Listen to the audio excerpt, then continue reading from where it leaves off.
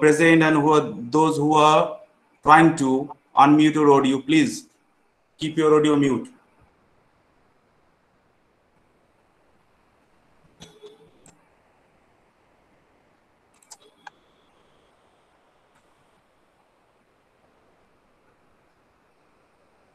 So good afternoon, one and all. So today with us we have Dr. Sourit Bhattacharya as resource persons. Sourit, can you hear me? Am I audible? Yes, I can, Tanu, I can. Thank you. So welcome to this online lecture series, and on behalf of the Department of English, Midnapore College, I welcome you to this online lecture series, and I welcome all the participants who have joined today's session. So it's customary to introduce our respected speaker to the audience. So that's why Dr. Sourit Bhattacharya is a lecturer in postcolonial studies at the University of Glasgow, UK. Please, so it's a request to all the participants to keep your audio mute, please.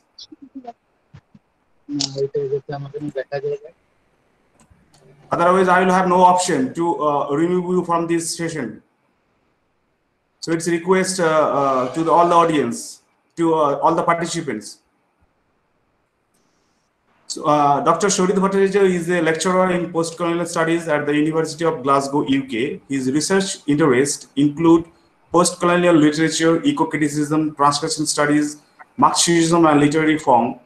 His works in these areas are either published or forthcoming in such journals as Ariel, Textual Practice, Intervention, Irish University Review, and in edited books such as Cambridge Critical Concepts, Magic Realism, The Aesthetics and Politics of Global Hunger, and others. His first monograph, titled Postcolonial Modernity and the Indian Novel on Catastrophic Realism, was published online last month. So Dr. Bhattacharya is a founding co-editor of Chonglap, Journal of Literary and Cultural Inquiry. So once again, I welcome you to this online lecture series on behalf of the Department of English, Midnapore College. So I request you to begin your session. So over to you. Thank you, Tanma. Thank you. First of all, I can't see my video here on screen. So can you see me? Okay. Now you are visible. Is it okay now? Because on my screen, what I see are faces of people who have participated. Now it's okay. It's okay. You can see me. That's the thing, because in Zoom, I didn't talk before on Google Meet, so I don't know how it works. So if there is a problem, do let me know. Okay. As long as I can see you, it's all right. So thank you, Tanmoy, for organizing this online lecture series, and also for your kind invite. I thank you and Midnapore College and the Department of English for organizing these lectures. So what I am going to be doing today is giving you a talk about post-colonial ecology. And what I'm going to be doing, as I've done previously as well, because these are talks mainly catering to undergraduate, postgraduate students. So what I will do is explain the key terms of this presentation, and then in the second part, give a reading of two short stories, respectively by Mahashweta Devi and Ken Saro-Viva, to talk about how some of the things that I talk about in the first part relate to the second part in the way they are represented in the stories and complicate the stories. So let me start with, with post-colonial ecologies, let me start with some of these key terms. So post-colonial comes from colonial. Now, what happens here is that if you think about, in certain cases, things such as eco-criticism, post-colonialism, these things, they get to some extent diluted or neutralized over the years for a particular sort of a crystallization, or let's say for naturalization of these terms. But if we think about the root words, we'll understand some of the key things these terms are related with. So you would know that colonial Post-colonial, the root term is colonial, and then colony. Now, what is the meaning of a colony? So it is, according to Oxford English Dictionary, a country or area under the control of another country and occupied by settlers from that country. And it comes from the Greek word apoikia, meaning settlement, which was there in settlement of people far from home. That is 8th century BCE meaning. And then from there, in the 5th century AD, the Romans have, we see that the Romans have taken the term and they have given a new term called colonus, which means former tenant. So what is colonialism goes far back. But while it meant mainly from people of a particular country going to, let's say the concept of country is very vague here, of a particular territory, going to another territory in search of jobs. There was no, let's say, the formal meaning of jobs, opportunity, survival, and settle there through farming, let's say, through having an understanding of a land that could be tilled, cultivated, etc. So colonialism is actually settlement of a particular group of people, and which retain ties with the land, the original land they come from.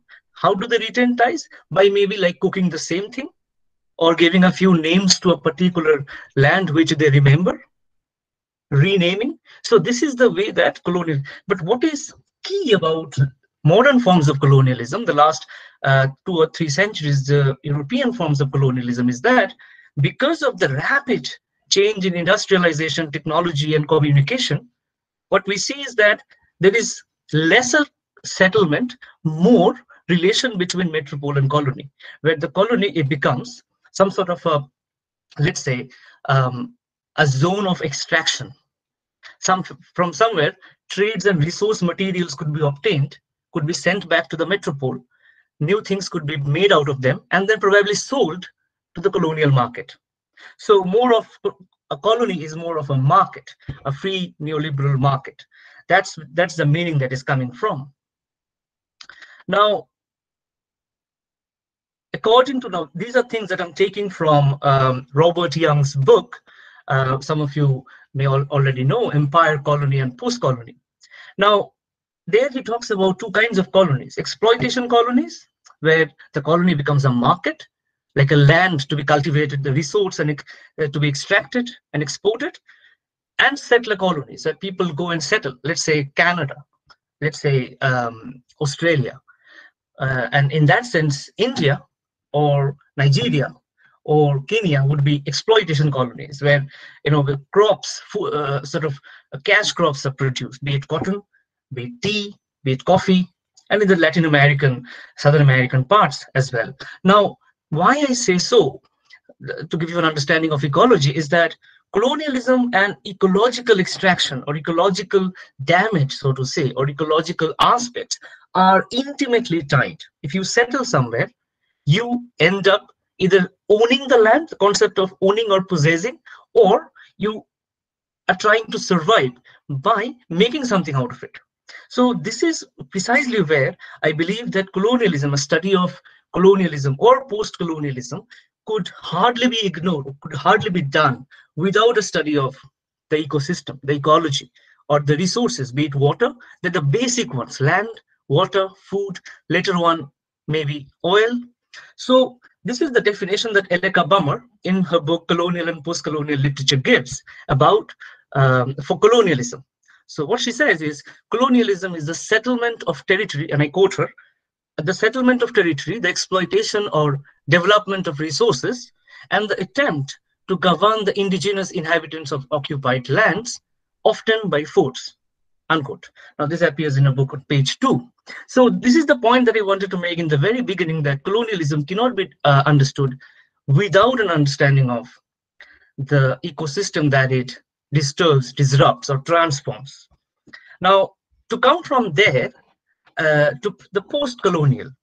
So you would also know, a lot of you would probably know about a famous definition that Bill Ashcroft, Gareth Griffith, and Helen Tiffin gave in their phenomenally well-known, sort of widely known book, The Empire Writes Back, theory and practice in post-colonial studies. So what they write is that we use the term post-colonial to cover all the culture affected by the imperial process from the moment of colonization to the present day. This is because there is a continuity of preoccupations throughout the historical process initiated by European imperial aggression. So we also suggest it is most appropriate as the term for the new cross-cultural criticism which has emerged in recent years and for the discourse through which this is constituted. In this sense, this book is concerned with the world as it exists during and after the period of European imperial domination and the effects of this on contemporary literatures. So this is the definition that comes to us through them about the continuity of colonial means of production, colonial means of, let's say, controlling lives, the rule of law, education, all of these things that we have inherited from our colonial past might not be the same in the Mughal time or in the Gupta period. So the kind of life that we live is a direct continuity. I'm not saying uninterrupted. Of course, an interrupted, widely transformed continuity, but there is a continuity that we are following. This is precisely the conflict that we have in our everyday lives between modernity and tradition, and something that so many novelists in the 30s and 40s and 50s onward, especially based in the rural areas, have so well documented, the urban-rural divide. So the point being that the post-colonial continues with a disruption, the modes of the colonial. Now, this is something that has been there. My point here, as I said to you, that it is impossible to talk about colonialism without an understanding of ecosystem or ecology. It is impossible to talk about the post-colonial without an understanding of how some of our most useful resources on an everyday basis, water, land, food, is politicized, strategically produced, strategically deprived, how we are dispossessed on a daily basis. Some of the things that we see, look at some of the problems that we have seen in the last 2 months, the immense migrant crisis that we have seen, the immense problem with being able to, let's say, being able to not only supply food, but reach food to certain areas. A lot of the people have commented that hunger and famine, committing of suicide by agriculturalists in India is less a matter of not having enough food than a matter of politically produced problem, a matter of governance. There is enough food, but they're not reaching the areas. So the point being that when we talk about post-colonialism, that means when you talk about our own lives, the way we live our life, the way our lives are structured, we may hardly ignore the question of how our lives are governed, how those governing of the life creates an ecosystem, an ecology, an interaction between man in a broad sense, humans and nature, non-human beings. That is what is the meaning of ecology. Ecology, that is the science of knowing it, the ecosystem, the system of knowing it. So to come back to the question of post-colonialism and ecology, if these two are so closely related, this is not my words. In the last 10, 15 years, these have been matters of critical scrutiny, objects of inquiry by leading post-colonial critics. I'd go to a couple of them to establish the case and then move on to the stories then. Now, what is happening? I mean, some of you may have known a very noted essay by Rob Nixon called Postcolonialism and Environmentalism. Rob Nixon has written an influential book called Slow Violence and Environmentalism of the Poor. So this book was in 2011, and this essay, Postcolonialism and Environmentalism, it was published in 2005 in a book, in an anthology called Postcolonial Studies and Beyond. Now, this is where Rob Nixon talks about how both of these fields, environmental studies and postcolonial studies, are so close, and yet they have not been interacting with each other so well. So thanks to them, of course, some of the ideas that I am talking about today go back to some of their studies, of course. And you could go back far back in Rachel Carson, even back in Thoreau. You can go back and recover authors, thinkers, even in the 15th and 16th century, who have shown tendencies or ideas in their writings. Think about, for instance, if you are Bengali, you know probably very well, Bibhutibhushan Bandyopadhyay, the novel Aranyok. Now, this is something that I would like to say is that you, in Bengal or in certain parts, let's say the post-colonial parts, our lives and nature are not very far away from each other.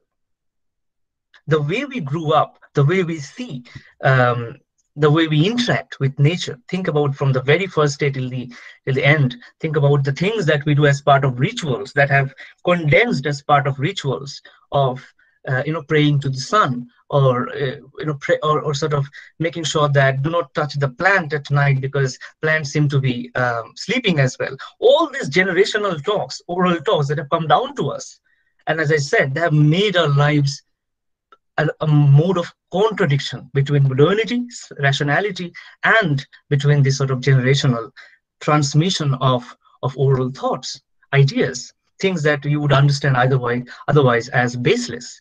But the way that life is, so this is the point that I want to make. Bibhutibhushan might not know of post-colonial eco-criticism. Of course, he might not even, the field was not even there. But Bibhutibhushan had already given you a framework through which to understand the relationship between life, humans and nature, humans and the non-humans. Now, the point is not whether an author talks about it. The point is how they do it. Of course, in plenty of writings, you find nature. Think about Mongol Kabbo in the Bengali traditions. Think about even far back. What do we, as a writer, what are we even expected to represent? The world outside. The world outside would automatically come. So the point is not if a writer or an artist is representing a world outside. The point is how are they doing it? Are they doing it in the same way every time? Even if we think about Bibhutibhushan, is Bibhutibhushan doing the same thing in Chader Pahar and Aranyok or Pother Pachali? So these are the things we need to think about when we think about how an author represents the relationship between the humans and the non-humans. This is where, now that we have got a framework of post-colonial eco-criticism, I'll establish with a couple of quotes again, then we could take some of these ideas and think about how some of our own more local writers, or even global writers, represent the relationship between, let's say, humans and the non-humans, a broader form of nature. So the particular framework that I do, I'll talk about it, and I can explain it if later on we have time for Q&A, etc. So here is listen to what in this book, Postcolonial Eco-Criticism, Graham Hagan and Helen Tiffin, they define the term post-colonial eco-criticism and what should literature do at this point of time. What are we supposed to do? Is not taking care of nature a part of policy and science? Of course not. We are interacting on a daily basis. So how is it that literature then represents the way we interact with nature on a daily basis? What is the role of literature and art in all this? So this is what Graham Hagan and Helen Tiffin write in their book, in the introduction. This is on page 6. Postcolonial studies, and I quote them, postcolonial studies has come to understand environmental issues not only as central to the projects of European conquest and global domination, but also as inherent in the ideologies of imperialism and racism on which those projects historically and persistently depend. Not only were other people often regarded as part of nature and thus treated instrumentally as animals, but also they were forced or co-opted over time into Western views of the environment, thereby rendering cultural and environmental restitution difficult, if not impossible, to achieve. Once invasion and settlement had been accomplished, or at least once administrative structures had been set up, the environmental impacts of Western attitudes to human being in the world were facilitated or reinforced by the deliberate or accidental transport of animals, plants, and peoples throughout the European empires, instigating widespread ecosystem change under conspicuously unequal power regimes. So this is the kind of relationship that I was talking about, that colonialism was actually an instrument of extracting either resources or people, uprooting them from one place and restituting them into another, where the restitution itself is a very difficult thing because you are uprooting cultures and traditions there as you are uprooting bodies and resources. So this is something where colonialism, which has been more dominantly read in a more cultural framework, in a more textual framework, needs to be sort of compared, sort of brought into the fold of the environmental, the ecological, and the economic aspect of it. Colonialism was an economic, a production-related system, a system of producing values and surplus. I would not go much into this. To come back to Graham Hagen and Helen Tiffin's understanding what they add later, what is the role of post-colonial eco-criticism then? I quote them again. Post-colonial eco-criticism preserves the aesthetic function of the literary text while drawing attention to its social and political usefulness, its capacity to set out symbolic guidelines for the material transformation of the world. To that extent, it can be seen as an interventionist or even activist enterprise. So this is something that I would like to think about, that doing post-colonial eco-criticism, trying to understand how exactly was nature controlled, devised, designed, uprooted, extracted, the process of it, and how that helps, how that builds a consciousness where some people could be understood as naturally inferior. You know, the dominant discourses of a particular time period where racism is not seen as racism, but natural. Where casteism is not seen as casteism, but natural. Now, these are the dominant discourses we're talking about. So doing post-colonial eco-criticism would be to find out how a consciousness coming out from these discourses, from these practices, is inherent in how somebody sees or perceives things. So if you read Shakespeare, The Tempest, then you can understand that the island trope of domination and subordination is then forwarded, let's say in Robinson Crusoe. And then let's say much later, even in White Sargasso Sea, or even much later, even today, who knows, in The Hungry Tide. So think about how islands and how particular perceptions have gone on to define how certain humans are and how certain humans are not about human values. So post-colonial eco-criticism would be to understand, to read through texts, their textual strategies, those values, the styles and formal stylistic aspects, which would allow you to give a framework to understand how certain values have shaped our life and how extracting trees, uprooting them for timber, for modernity, for our modern life has been a natural course of action, something that we never think about. Of course, we need to buy a chair. Of course, we need to sort of, wooden, buy more furniture, etc. Or maybe like more well-designed, let's say even sustainable sort of development might also display use of wood. And now, why I say so, keep coming back to wood and trees, is that deforestation is probably a most iconic aspect of modernity and development, as well as colonial forms of extraction. So this is also true for the story that I'm going to be reading today, not just reading out, of course, discussing today briefly. That is Shikar, Mahashweta Devi's Shikar, or The Hunt. Now, the strategy that I'm talking about is something that another post-colonial critic, Upamanu Pablo Mukherjee, calls an eco-materialist study. This is something that he writes in his book called Postcolonial Environments.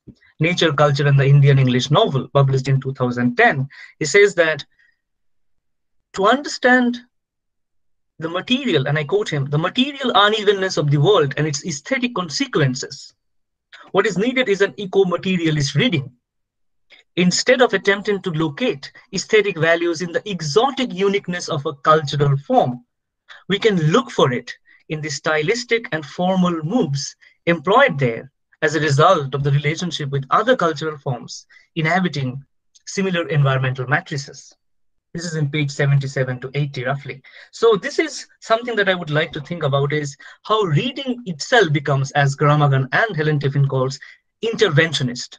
Through reading, you unfold, you, let's say, deconstruct, you reveal, or in a very classic Marxist term, demystify certain conceptions, ideologies, perceptions that controlled human mind and that have controlled human mind and human methods or practices of modernity. And that is the thing that reading allows you. So this is something I wanted to talk about and move on to these stories. Of course, I do not have a lot of time to talk about these stories in details, but point being that if you have this framework, it would allow you to read much more from there and from your own interests. That is the point that I would like to make with this introduction. About Mahashweta Devi's, this is the second part of the talk and will be like shorter than the first one. About Mahashweta Devi's story, Shikar, or the hunt. Mahashweta Devi and Kensaro Viva, both of them are noted activists and writers, or writer activists, let's say. One is from India, another is from Nigeria. So Mahashweta Devi, to a Bengali readership, is definitely very widely known. She has been translated by leading post-colonial literary critic Gayatri Chakraborty Spivak, called Imaginary Maps, and she has been translated widely into English by a number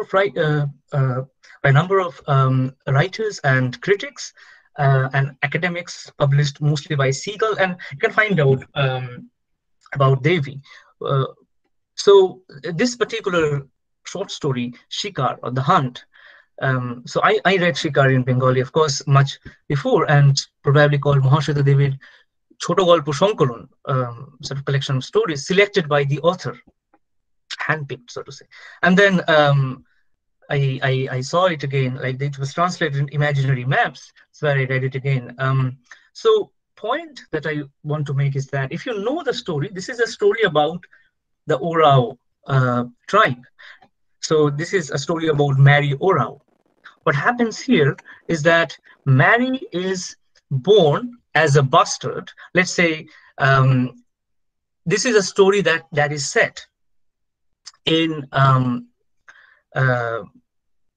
1950s or 60s, let's say, late 50s, because the story starts with this idea that the British have left, but there are timber plantations going on, and the Indian bourgeoisie or the Indian state have now that sort of seized it, and the same thing has continued, sort of the trees being felled and widespread deforestation going on in the name of modernization and modernity, and the impact of it on the tribal community, on the peasants around that. And this is in Mahashweta Never, so it's in Daltonganj mostly, and the Kuruda village, the Tohri, these are some of the specific names that come out in the story to sort of set it geographically. But it would not be wrong to read it as any story in India, as any story of marginalization and deforestation in India.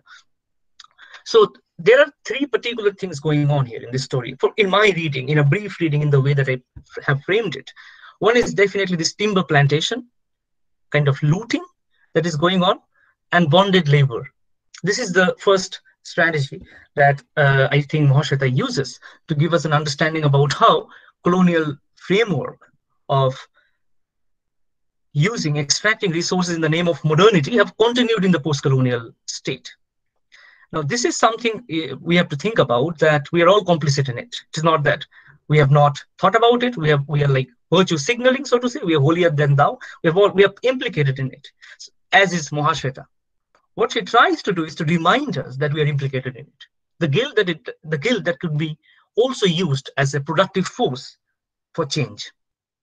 So the way the mainstream that Mahashweta keeps telling us, the mainstream, and we are the mainstream, we know about what is happening in our country, and the margins that we don't know about, the margins that we don't talk about more often, be it tribals, the Adivasis, the Dalits, the Muslims, the margins and uh, the peripherals. I think what Mahashweta says in her stories about Adivasis is more peripheral, much more peripheral than even certain more marginalized groups. People that we don't see, they're invisibilized by the state, or probably in some cases demonized, that they're the obstacles to modernization and progress. So what is happening is that this is the framework that she gives, that the same framework that once told us that we Indians are barbaric or we Indians are against progress, the same thing that now that certain Indians are for progress, certain Indians are against progress. So this is the same topic, the same logic of progress and development that we are following. And that is a reminder that Mahashweta gives us, that we have just continued in the way. There are ruptures, but we have continued. The other thing that she shows in the story is a notion of a communitarian life. What I mean by communitarian life is that Mahashweta does talk about in a number of her sort of prefaces or essays, and of course in plenty of her short stories, that tribal life is socialized, social. It is very ethos. It is not property oriented or capitalistic. It is dependent on more of a communal bonding and gathering. And throughout this story, we see that that the honor of woman, and it is a story of Mary Orau, gender and let's say communitarian life, they are not at a sort of a clash with each other.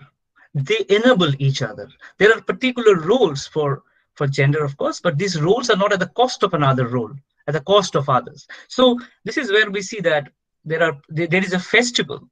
It's called the Annual Hunting Festival, where annually the tribals, the male tribals, would hunt, and they would all sit and sort of let's say sort of a festival of eating, drinking, singing together. And every 12 years, this festival, the woman the festival takes a gender turn, of course, and it's of course gendered because every 12 years the woman is given a turn, but the woman is still given a turn to hunt.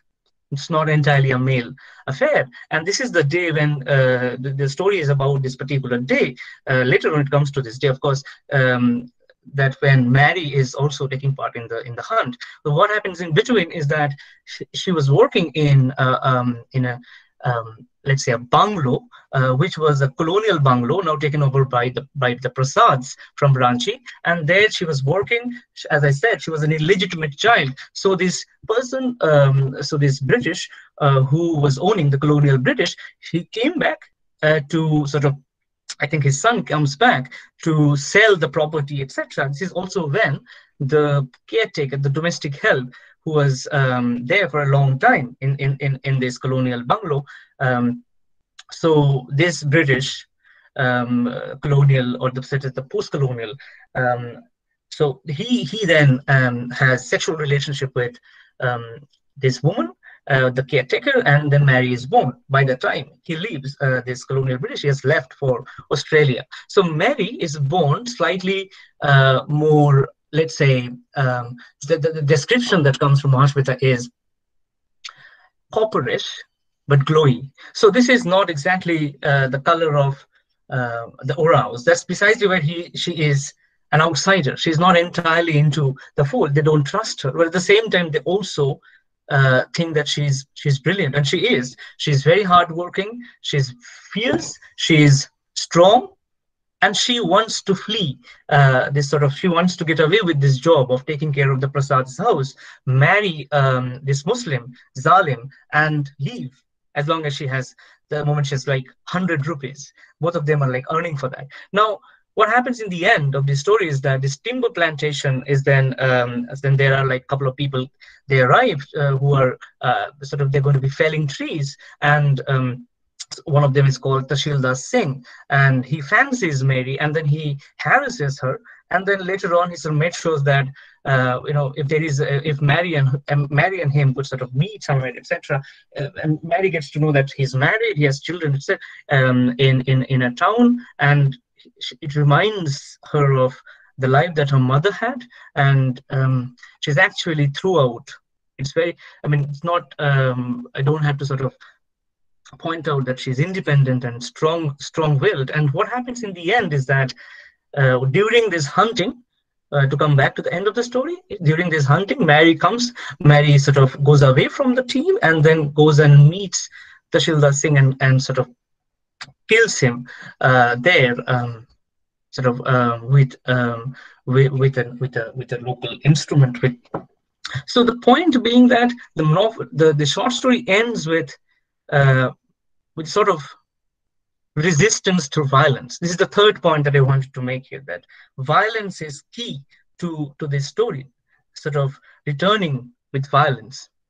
So this is something that I wanted to remind you that this is something that is happening in many of Mahashweta's stories. Some of you may know about Draupadi or Draupadi Mechen, or even Boshai Tudu, that there is a return, there is a resistance, because if lives and cultures and resources have been systematically dispossessed, deprived, and of people who do not come into the framework of, let's say, the bourgeois understanding of law, or even a human, if they're outside of the frame, they're never taken care of, they do not necessarily have to go with the framework that we operate in. Most of these violent acts that we consider violence would rather come from the margins, be it the Santal Revolution or the movement, however you call it, be it the Birsa Munda, the Munda one, be it later on, even much of the 1857 rebellion was enabled by events leading to it from the 1830s onward, especially mostly from the tribal world, so to say. So the point being that Mahashweta was later on asked that she glorifies violence, and this is what she talks about in an interview with Gayatri Spivak that was also published in Imaginary Maps. And I'll read out a little section there to give you an understanding about Mahashweta's sort of why she sort of wrote about this, sort of ended the story in this way. So, right. So this is what she says. The tribals, and I quote her, the tribals and the mainstream have always been parallel. There has never been a meeting point. The mainstream simply does not understand the parallel. As long as the forests were there, the hunting tribes did not suffer so much because the forests used to provide them with food, shelter, timber, hunting. But now that the forests are gone, the tribals are in dire stress. Unquote. Now, this is coming from somebody who has lived with tribals in different parts of India, with tribals and the forest people, so to say, for years, for decades. So some of these insights are coming from let's say, her ethnographic life or her literary activist life from the periphery. Now, this is also something that, yes, that she says. Consider this particular framework where she puts notion of violence.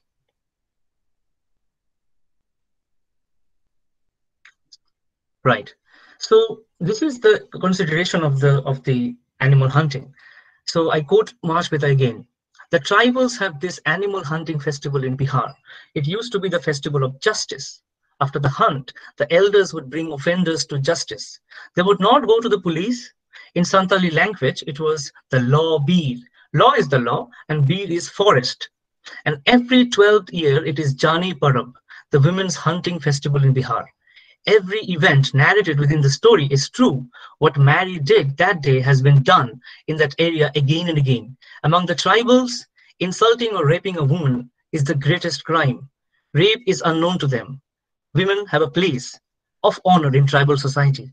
When I went to Lapra, I would see this light-skinned girl in a yellow sari worn in a village way, on the back of the big old buffalo, sitting in the most relaxed manner, chewing sugarcane, maybe chewing popcorn. I see her in Tohri market. bargaining for fruit and other produce, chewing pan, etc., etc. I learned this. So I learned, quote again, every event that the tribals come to know, they transfer to song. They do not write. They have retained the memories of their fights, of natural calamities in this way. Some collections are being made, sitting around the fire on a winter night under the open sky. I came to know her story. And that man was just like a lakra, a wolf that had been killed. The real point is, Gayatri, that it is Jani Parab, the women's hunting festival day. She resurrected the real meaning of the annual hunting festival day by dealing out justice for a crime committed against the entire tribal society. One of the causes of the Great Santal Revolt of 1855-56 was the raping of tribal women. People say that in the story I have gone too much for bloodshed, but I think as far as the tribals or the oppressed are concerned, violence is justified. When the system fails in justice, violence is justified. The system resorts to violence when people rise to redress some grievance, to protest. India is supposed to be a non-violent country, but in this non-violent country, how many firings, how many killings by bigots take place every year? When the system fails an individual has a right to take to violence or any other means to get justice. So this is what she goes on, and I'm not going to be reading out again for time. Point being that this is something, if you remember, this is something that she's doing in 1995, that about how far is a certain form of violence ordained by the state is justified, and certain other forms of violence, not within the same framework, not justified. So in a sense, this is something that comes to us through Fanon as well. If you read The Wretched of the Earth, there is a chapter called Concerning Violence. And this is what Fanon says, in short. The violence, and I quote Fanon, the violence which has ruled over the ordering of the colonial world, which has ceaselessly drummed the rhythm for the destruction of native social forms and broken up without reserve the systems of reference of the economy, the customs of dress and external life, that same violence will be claimed and taken over by the native at the moment when, deciding to embody history in his own person, he surges into the forbidden quarters. Unquote. And this tiny add here, it is not enough for the settler to delimit physically, that is to say with the help of the army and the police force, the place of the native. As if to show the totalitarian character of colonial exploitation, the settler paints the native as a sort of quintessence of evil. Native society is not simply described as a society lacking in values. It is not enough for the colonist to affirm that those values have disappeared from, or still better, never existed in the colonial world. The native is declared insensible to ethics. He represents not only the absence of values, but also the negation of values. He is, let us dare to admit, the enemy of values, and in this sense, he is the absolute evil. This is Wretched of the Earth, page 41. So this is something that I wanted to tell you, remind you of the use of violence in some of Nahash Mehta's stories, and how far is, and this is something that I want to keep it open to discussion, how far would an act of violence against somebody also a symbolized format of doing justice for the violence that is done on the entire tribe, on the entire gendered body. So very briefly now, I move on to the other story, Africa Kills a Son. I'll be very brief here. This is a story by Ken Saro-Wiwa. He's a Nigerian writer and mostly known as a Nigerian activist. Ken Saro-Wiwa was from the he was an Ogoni, or from the Ogoni people in the River State, Nigeria. And Nigeria is like later part, like from the 60s and 70s, Nigeria, when the oil was discovered, the sort of petroleum and oil were discovered in Nigeria. Then what happened is suddenly the whole focus shifted from the civil war to a modernizing Nigeria with the oil boom. And oil was found as it is in the peripheries, in the most deprived areas, poor areas, and the violence that oil always associates with in terms of its extraction, the violence on the resources, on soil, and also the atmosphere, the pollution that it creates. So this leads to a long-term sort of conflict between the Ogoni people and the Nigerian state that Ken Saro-Wiwa later on led and represented something called MOSOP, movement of the survival of the Ogoni people, that he built, that he organized, and then led. And this also then led finally this sort of his non-violent modes of protest and his exposure of people from within the Ogoni sects or from within some of these deprived areas, complicit in the work of the state. This leads to hanging of a trial, and a very summary trial and hanging of Saro-Wiwa. So Saro-Wiwa is of course widely known as an environmental activist, and he also is known for a novel he wrote, Soza Boy, and television work that he has produced and worked in, and a book of essays, or sort of, let's say, reflections called Genocide in Nigeria. And these are things that are very widely in nowadays, at least discussed in post-colonial studies. But this is a story. This is not related with about the Ogoni people and the environmental campaign. A story of that particular framework would have definitely been key to our discussions today. But I chose it precisely because this gives a different understanding of both of violence at the same time about dissolution. So briefly again, what happens in this story, written in 1989, when Saro-Wiwa was not entirely actively engaged with environmental politics and campaign. Now this story is about this. So this is a story about a man, Bana. He is writing a letter to his girlfriend Soul from a jail, from the prison cell, and along with two of his friends, Zimba and Sazan. Now this is the final night before his trial, before his killing.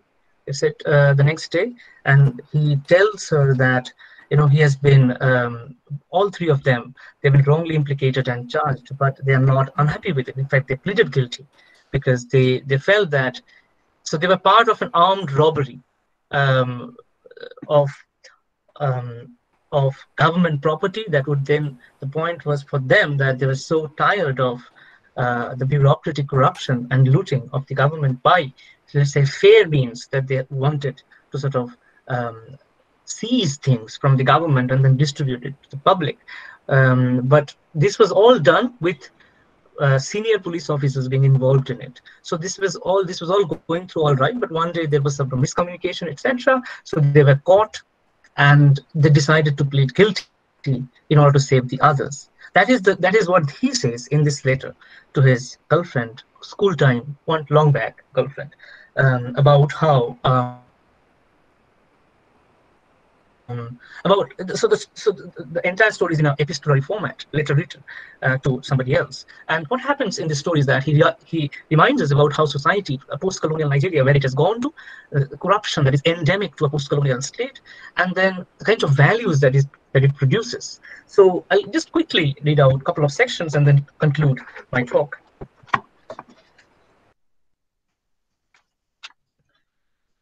So this is what about the trial, about society, a middle-class society that he writes about.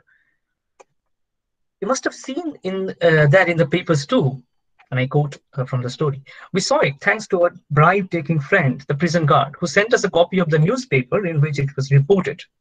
Were it not in an unfeeling nation, among a people inured to evil and taking sadistic pleasure in the loss of life, some questions might have been asked. No doubt, many will ask the questions, but they will do it in the safety and comfort of their homes, over the interminable bottles of beer, uncomprehendingly watching their boring, cheap television programs, the rejects of Europe and America, imported to fill their vacuity.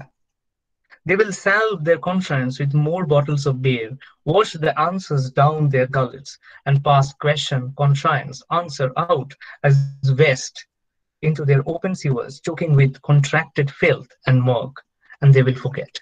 So this is the kind of anger that he has. If anger would be probably an understatement, or maybe like an inadequate word. Throughout the letter, he is enjoying writing it, but these are moments where the sort of the rage comes out.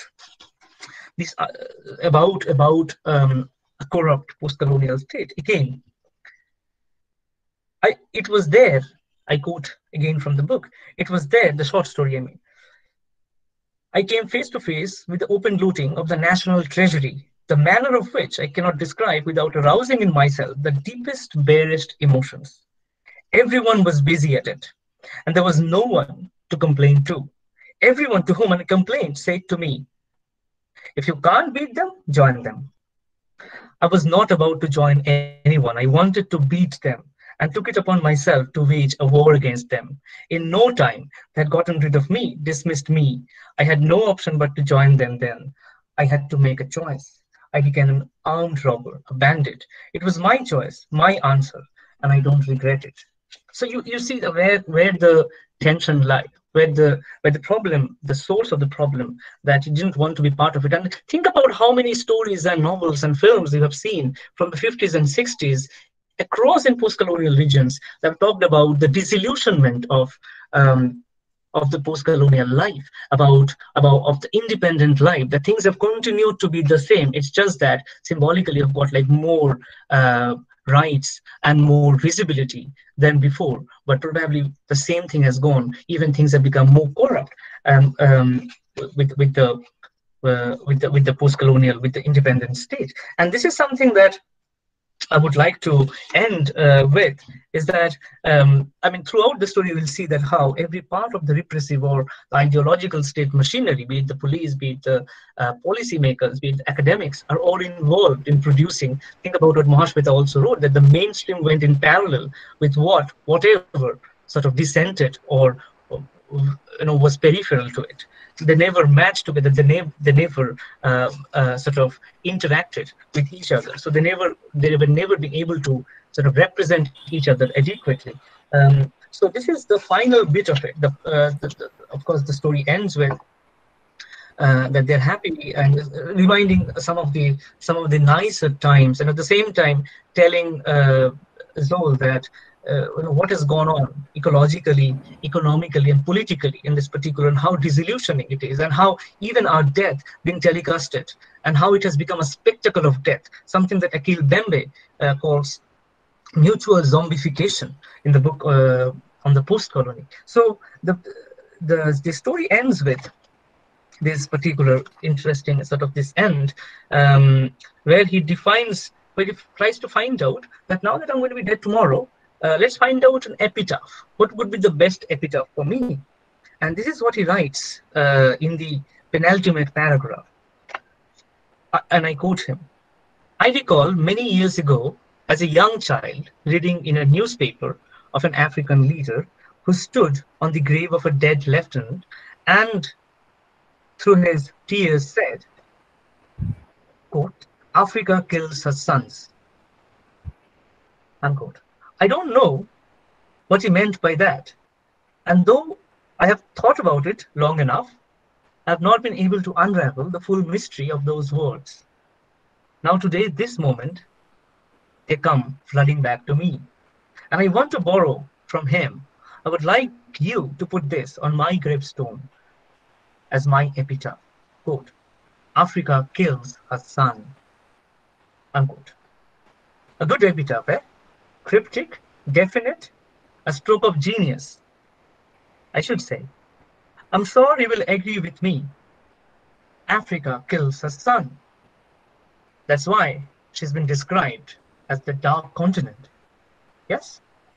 So, unquote, and I go to the concluding remarks, is that you understand how, Africa kills her sons, to Africa kill a son, becomes like a transition, almost a euphemistic transition, where a state is complicit in killing its own subjects, a state that claims to stand for, protect its own subjects, its own citizens.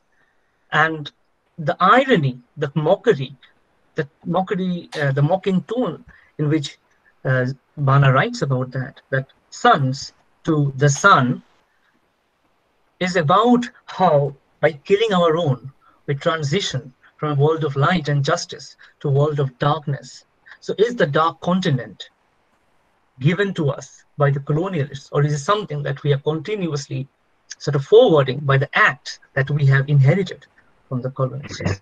So this is something that I wanted to talk about, and I would stop here with this idea that a reading, an eco-materialist reading, should be able to give us an understanding, a framework through which to read these disparate, differently located writings and to compare them, to find out through them what went through, how ideas and perceptions were controlled and designed and practiced, and how we can see through their age-old or their temporal and spatialized discourses through such, let's say, action, through such activity of doing post-colonial eco-criticism. So this is where I would conclude and stop. Thank you so much for listening. Thank you, sir. So really, it was an enumerative, wonderful, exhaustive session, and I truly believe that our audience is taking away much more from this lecture, from this talk. So it was very informative session. It was really. So now it's time for questioning. So from the audience, if they do have any question, so they can ask you directly. So I now invite questions from the participants. Hello, sir. Am I audible? Yeah. Yes. Sir, I'm Latisha Devuri from Midnapore College Autonomous. Sir, my question is that being the part of nature, we see in this post-colonial literature, from the perspective of ecology, we see that being the part of nature, we are fighting against nature. And am I audible, sir? Yeah, there is a bit of your voice is getting disconnected sometimes. It's a bit broken. Okay. So we see that being the part of nature, we are fighting against nature, and we see a lot of corruption, violence, and all that. But do this post-colonial literature somehow lead us back to nature, or show us some way back to nature, or just expect us to feel guilty and somehow way back to nature? Of course, yes. Thank you for the question, Rina. And so I'll just answer whatever questions come in individually. So this is so my point, my feeling is that post-colonial literatures would not take us back to feel guilty and stay home. I think an understanding of nature has been there in literature from the very day literature itself was born. Literature can't be done without an understanding of the non-literary, or rather the world outside, as I said in the lecture. What post-colonial literature does is to remind us that literature itself has become reified. Literature itself has become abstract. Literature was born, painting was born to give us an understanding of how the world operates outside. Now, if our literatures have been reified by different kinds of aesthetic frameworks, which have given nature less and less space and time, then some of the post-colonial literatures will remind us that some of the oldest conflicts are still about land, are still about water, are still about relationships, especially if you're seeing it from the peripheral rural world, not from the urban world that is a concentration of wealth, is a concentration of population. In India, for instance, 72%, I think, the last census, 72% of the population, that's 800 million, more than 80 crores and 90 crores, live in villages. And our literatures have continued to become, our cultures have continued to become urbanized. So does it reflect India's identity much more sincerely? The question is not authentic. The question is, what is the identity that we are proposing through literature? I think post-colonial literature, if it is a literature coming out from the rural and the agricultural parts, which still continue with the system of colonialism and with the system of subordination and domination much more prominently, then the literature will have to show, to sort of return our gaze to some of the things that literature started with in a more pre-colonial, if there is a term called pre-colonial setup, or even like how we interact with nature from the peripheral world. This is precisely what, to my meaning, literature does in these texts. Thank you. Okay, sir. Thank you, sir. Hello, sir. Yes. Sir, I have a questions. I'm saying these questions, and it's a really awesome lecture. I have heard you earlier in skill also. I'm going to ask you the questions. So we are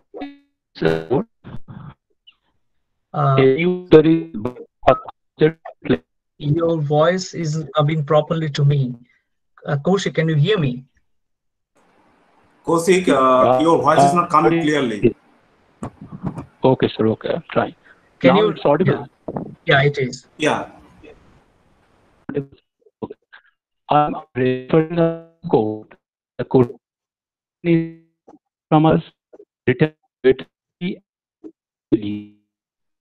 yeah, unfortunately, I can't hear Kaushik, you. yeah. Kaushik, it's Could you type your question? Quickly type. Your voice is not clear. So you can do one thing. Just message that in the chat box. Your question. Okay, okay. That will be thank better. you, thank you. Yes.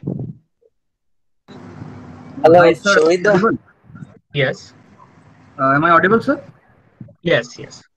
Yes. First of all, I would like to thank you for this wonderful session. And secondly, I would like to apologize because my observation come question is going to be a little bit digressive from the actual topic. But I'm going to quote some lines from the very book that you have also used for your quotations, the book Postcolonial Eco-Criticism, right? So right. What I would be asking you about is the ideas of hegemonic centrism and the speciesism, where there is a quotation by Derrida that the humanist concept of subjectivity is inseparable from the discourse and institution of a speciesism, which relies on the tacit acceptance that the full transcendence to the human requires a sacrifice of the animal and the animalistic.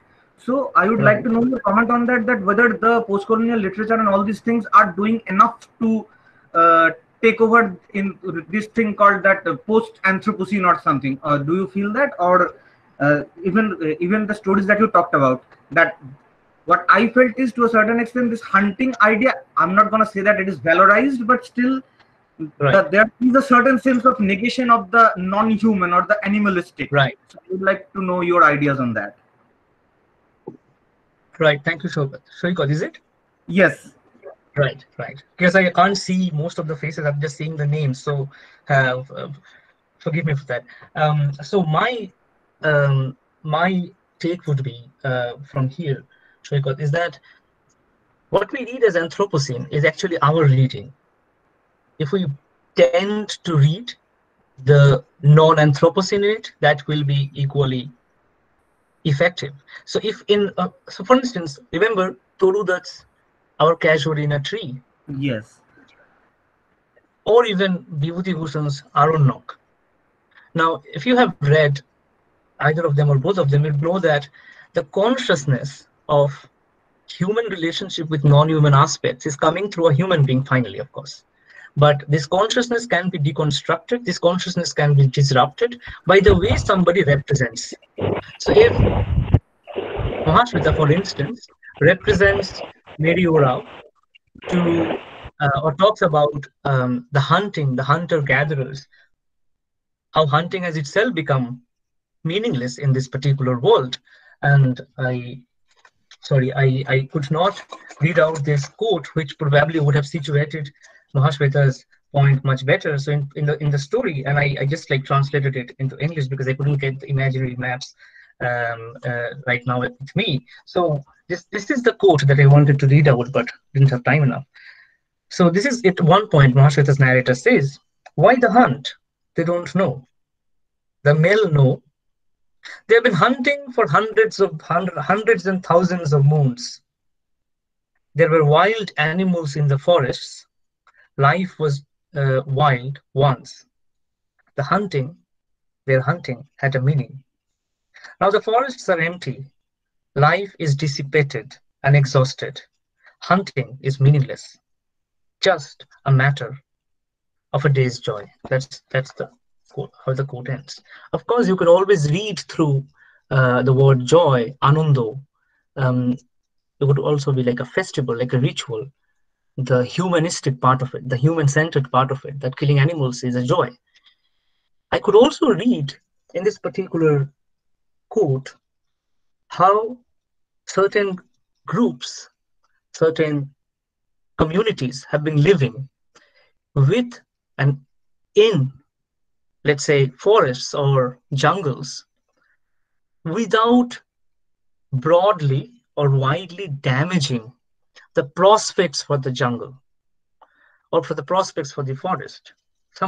Something that Ken Saro-Wiwa also writes in some of his works, some sort of an animism that he talks about. Now, my point here is that if we analyze and evaluate the amount of damage that colonialism has done to forests and then post-colonialism has inherited, the post-colonial world has inherited, the concept of modernity that comes from enlightenment in a more blunt sense has done more damage than these tribal people, indigenous people living in forests and especially living on hunting, gathering. And hunting itself is something that is uneven with the kind of world that we live in, where jobs, business, etc., the world doesn't operate through hunting. So my point is, Mahashmita is bringing together 2 or 3 different kinds of worlds, different kinds of production, to show that how uneven our society is and how uneven it would be to evaluate, to juxtapose, or to impose ideas on a particular frame of practice or a particular form of practice. So I would rather say that it could be possible to do a deconstructive, a post-humanist, or as you say, a de-anthropomorphizing study of Mahashmita's texts in this context. This is my short answer. But of course, I take your point. Yes, thank you, sir. No problem.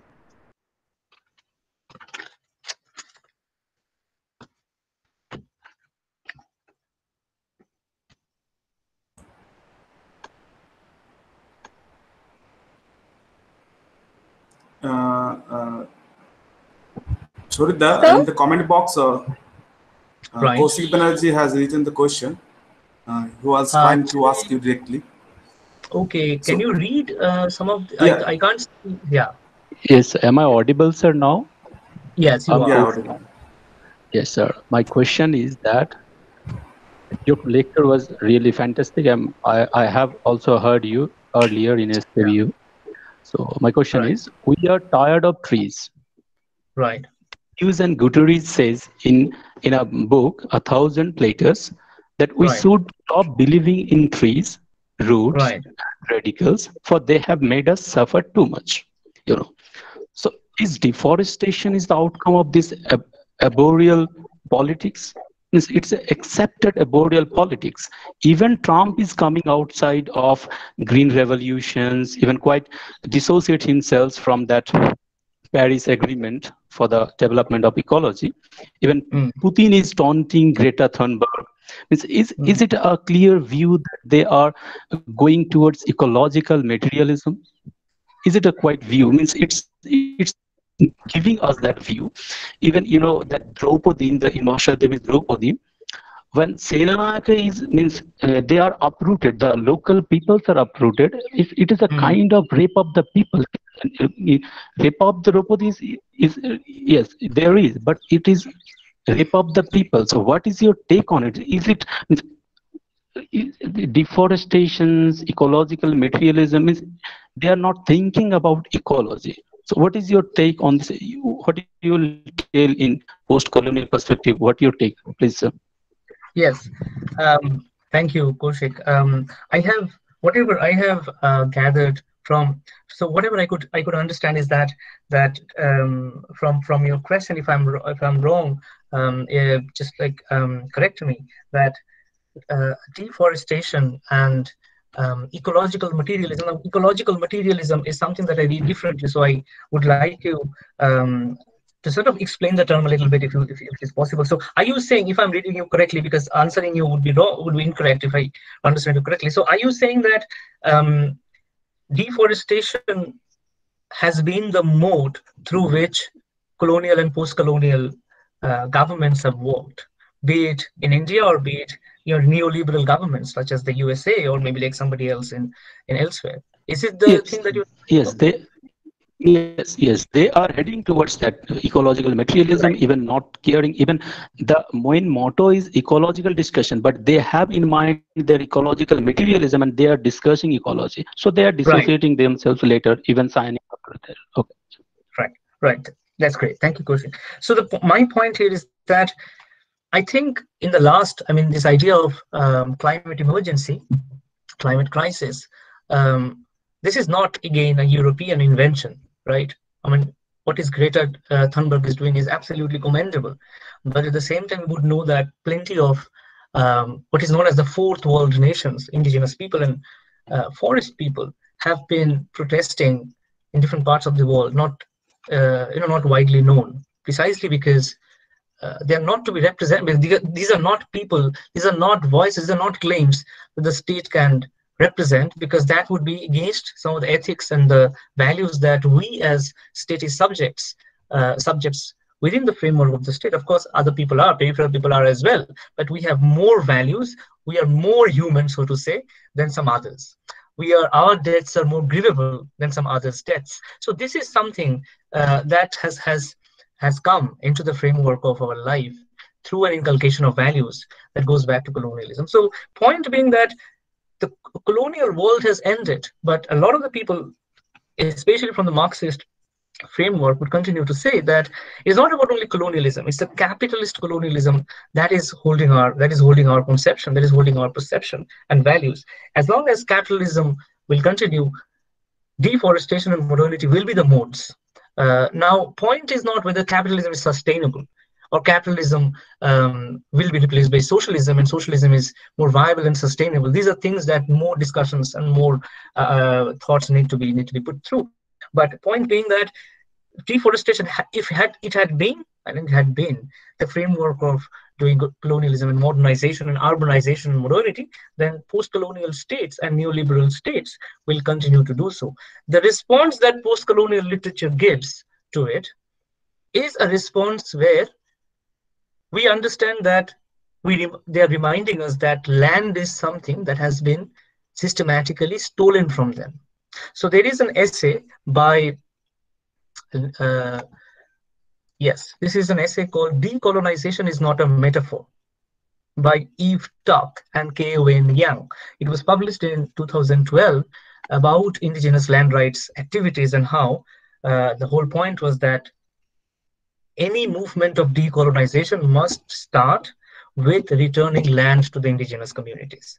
Otherwise, it is all a symbolic, metaphorical decolonization. So what post-colonial studies and literature does, and this is precisely where I think Graham Hagan and Tiffin talk about as interventionist or activist, is to remind us that what we are doing is, in the form of art, literature, aesthetics, criticism, is an understanding of it, how ideologies are structured.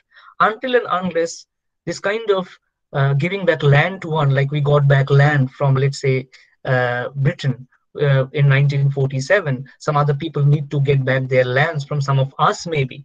So until unless that happens, a proper decolonization could never start, and all literature could do is to remind us that it needs to start. So this is what I think post-colonial literature and criticism does in short.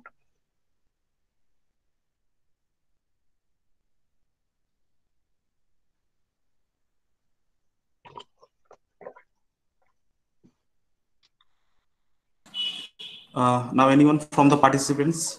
Hello. Yeah. Hello, Sourit. Yes. Hello, Sourit. This is Tariq.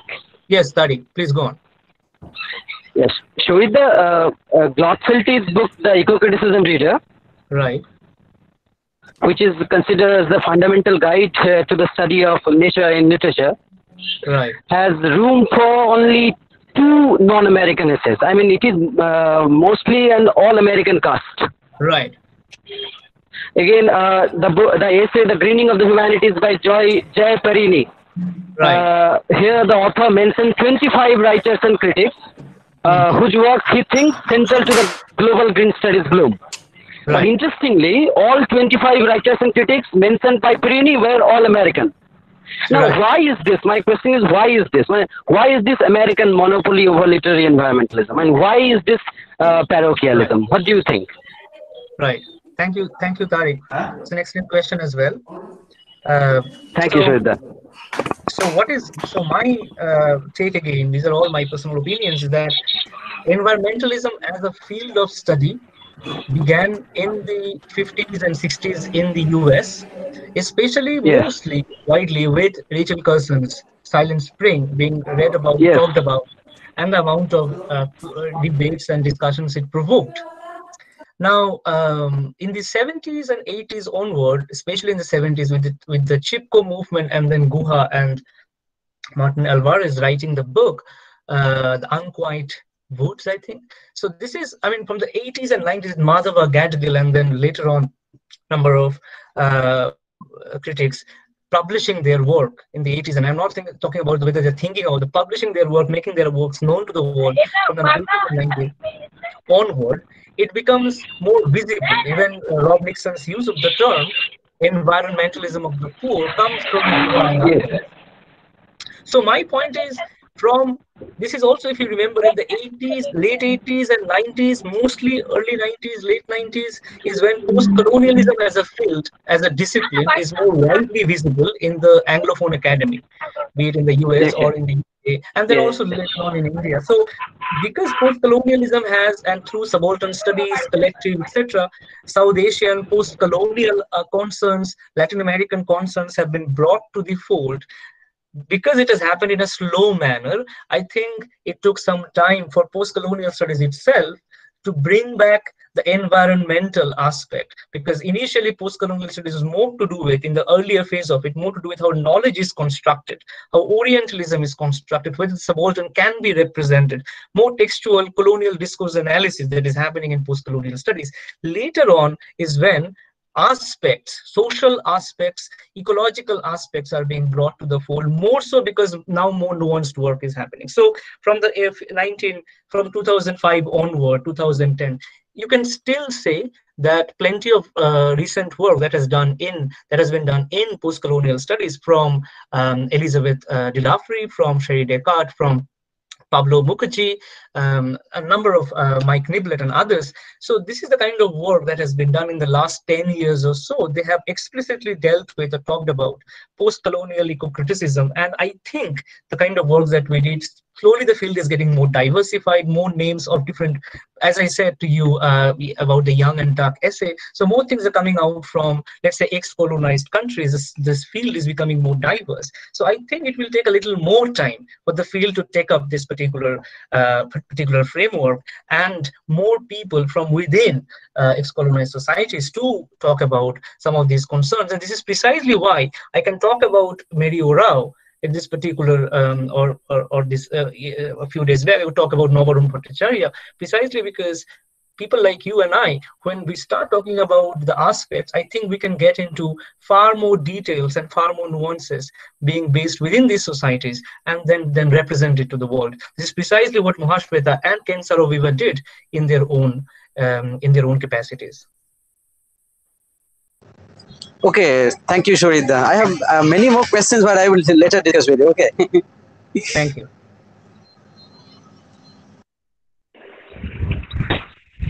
Yes. Hello.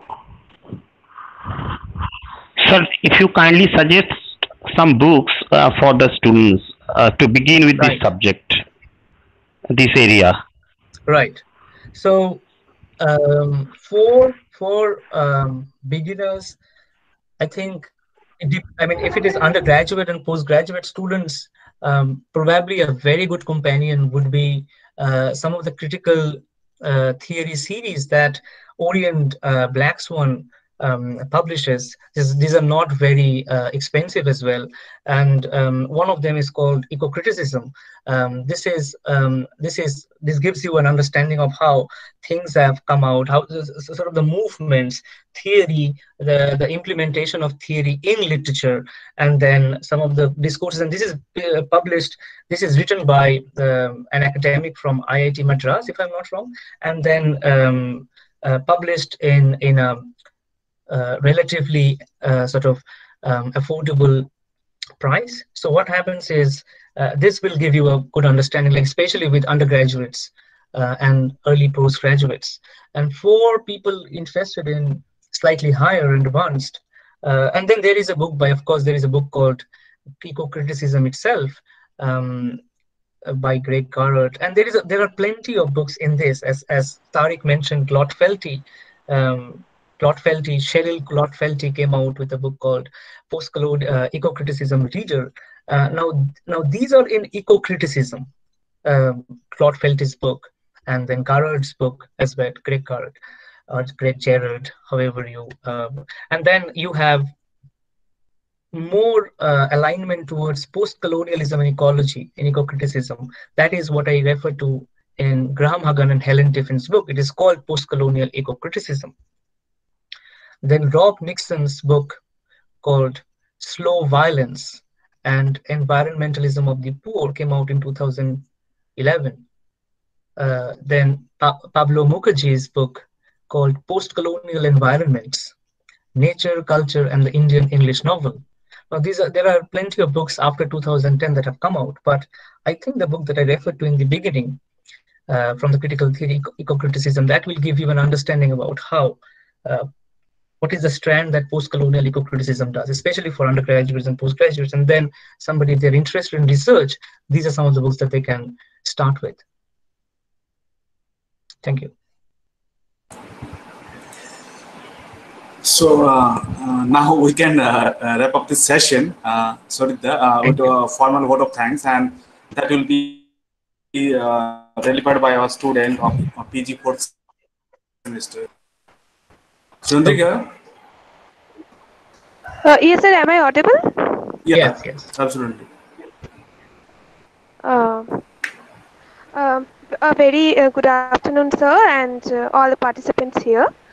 I, Chandrika, on the behalf of the Department of English, Midnapore College Autonomous, would like to thank Dr. Sourit Bhattacharya, lecturer in Postcolonial Studies, University of Glasgow, and a noted academician, for enlightening us with such a wonderful and informative presentation.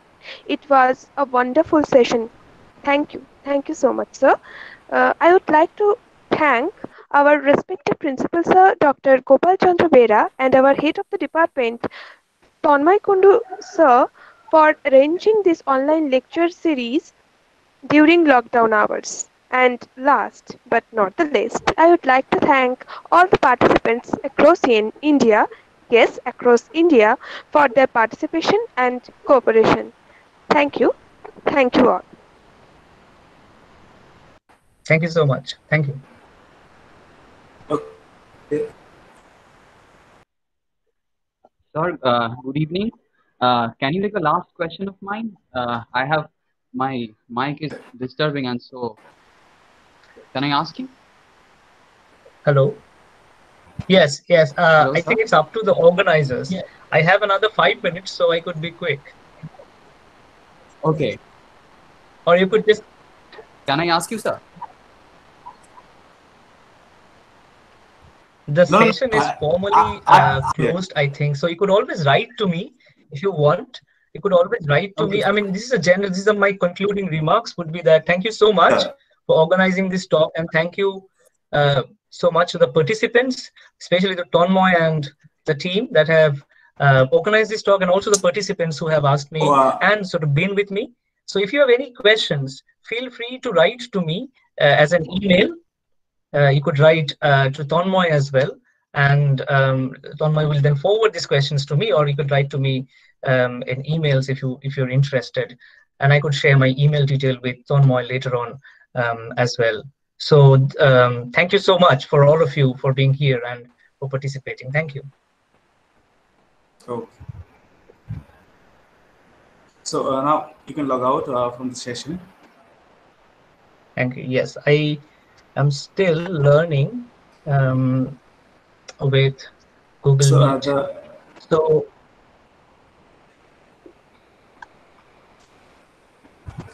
three buttons you can find there: audio, video, and the middle the call in option. Right.